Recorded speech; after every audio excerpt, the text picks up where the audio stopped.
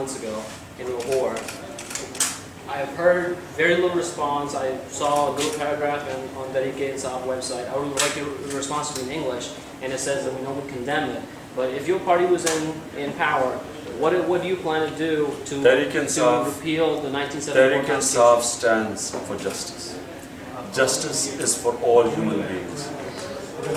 In Quran, Allah is Rabbul Alameen for all human beings. He is the God for all human beings. And when you talk about justice, it means protecting the weak from the powerful. That's what we stand for.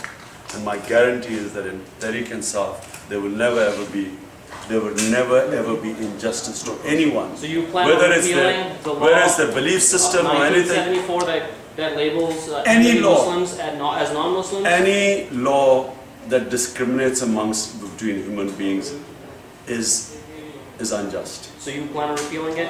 Inshallah, Tehreek-e-Insaf will bring justice and protect everyone. Thank you very much. And Tehreek-e-Insaf is the one which will protect. We will protect the weak.